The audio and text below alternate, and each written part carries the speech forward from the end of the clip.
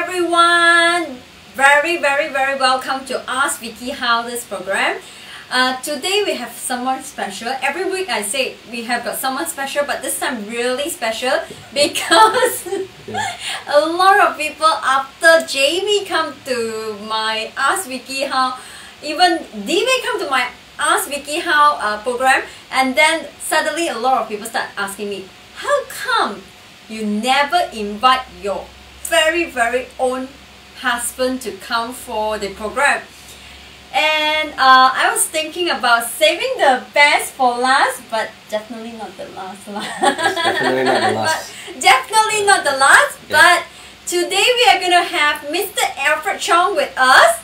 Hi, Mr. Hi. Alfred Chong. Thank you, Miss Vicky How, for this opportunity to speak here at your Ask Vicky How platform. Thank you so much.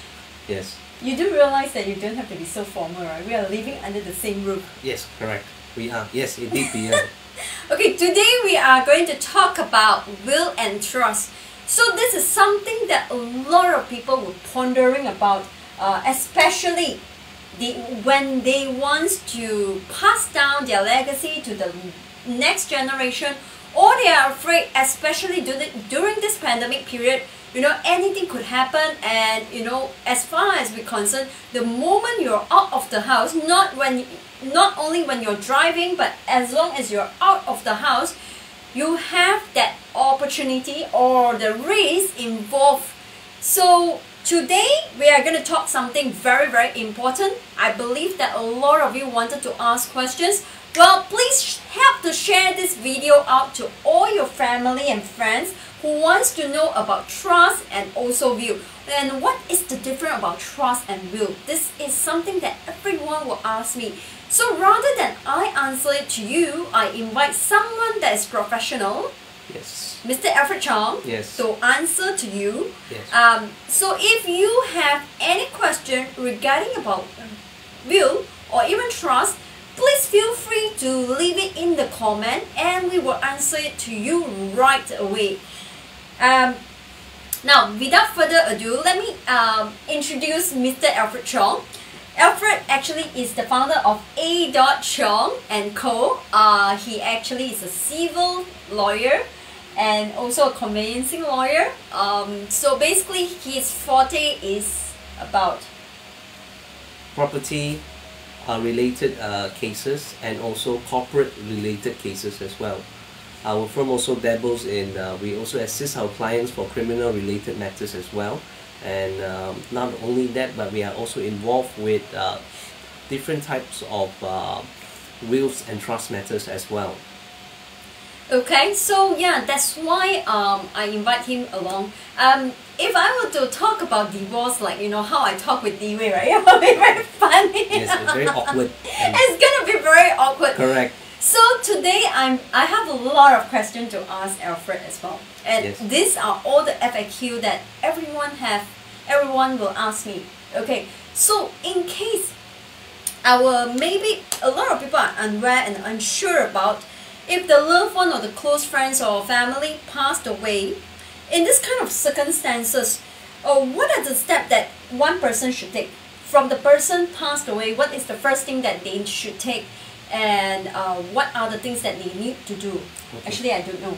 You don't know. I don't know. Alright. Actually, the first thing that happens is that if one of your loved ones, I know this topic is very dear to my heart as well. If one of your loved ones or relative or your close friends were to pass away in your house, I would say, for example, right, then you need to quickly call an ambulance, call the nearest hospital or call the nearest clinic. And secondly, you need to call the police as well. So then they can arrange for the medical officer to come over to the house, and then after that, for the police officer to be there as well. So, and in that type of situation, then the police officer and the medical officer will arrange for an ambulance to then send the body of your loved ones or your friend or your close friend or relative to the nearest hospital. Now you can actually, in this type of circumstances, you can choose whether or not you want your loved one or your close friend or relative to be sent to a private hospital.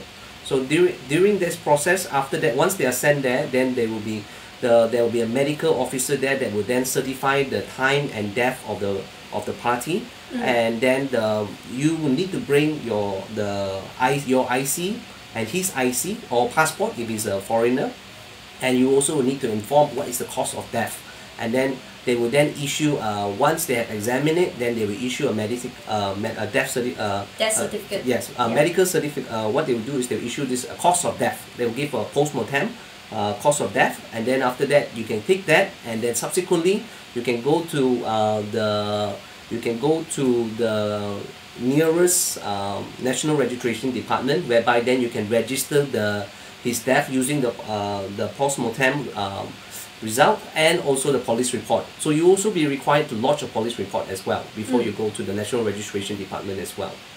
Okay, so once they launch the police report, once they have the certificates, correct. Okay, a lot of people would not know what to do next, because you are halfway crying, your loved one already in the coffin or lying down there.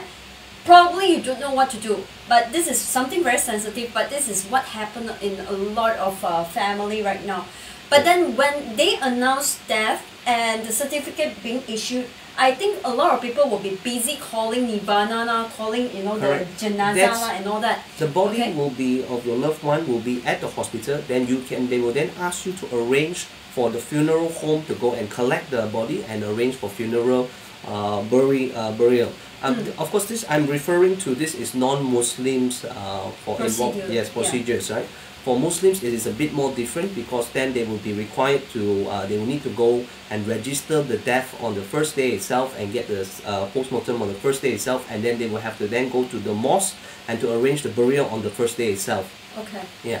So after they arrange all this, correct. Okay, these are something that they will have to prepare. Actually, I was thinking about that, the same thing along the line. If anyone that close to me passed away and I need to handle this, I really don't know what to do.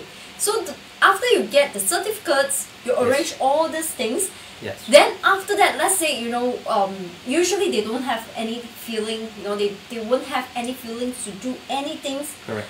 Especially during the ceremony, okay? You will be sobbing, you will be crying.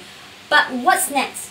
Okay, what's next? In order to, I heard a lot of horror story, like someone passed away, you have to run a lot of errands, especially when there is no will involved. Okay, before I go there, I would like to address that during this pandemic, of course, there is also COVID-related death. For COVID-related deaths, right, what will happen is that the body will be sent to the hospital. Once they come out with a post-mortem report, if they find that the cause of death is by way of COVID, right, normally they will arrange for burial straight away already.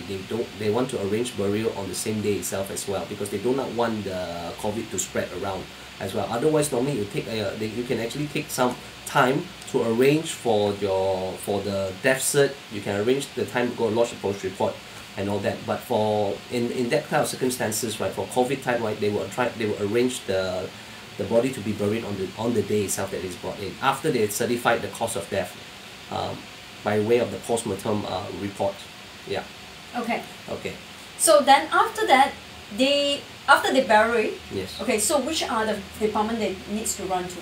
Okay, after the party is buried already, right, then there's a question or not whether a will has been prepared or not. Again, I am referring to is for the non-Muslims here. There's separate rules are applicable for the Muslims as well. There is also wills for Muslims as well, but there's a different distribution system. Now, if there is a will prepared, okay, so what is a will? Before I go into this, I'm sure you are all familiar with what a will is. Okay. But a will is actually, I just want to, for those who are not sure, a will is actually a legal instrument that provides instructions for the distribution of the assets of the deceased person, and then he also will arrange for the administrator or a party, the person that will then help to distribute the wealth, to collect all the assets and distribute the assets in accordance to his instructions inside the will itself. And so that is what a will is now. So what happens next is that when there is a will, so when there is a will, then different procedures is applicable. First of all, once you have arranged the burial, you have collected the death cert, you have arranged everything itself already. The next step is then to see on whether or not there is a will. Now, Okay. if there is no will, Vicky, what will happen is that the Distribution Act will apply. So See. yeah. So before and in that circumstances, right? So first thing you need to do is look for a will.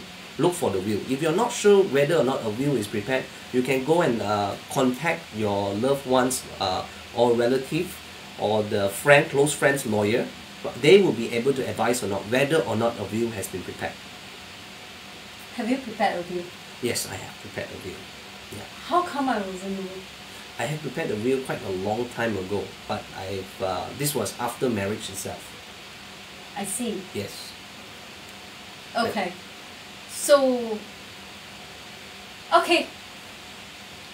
Yes. You know, I wanted to ask the next question, but I realized that it wasn't appropriate.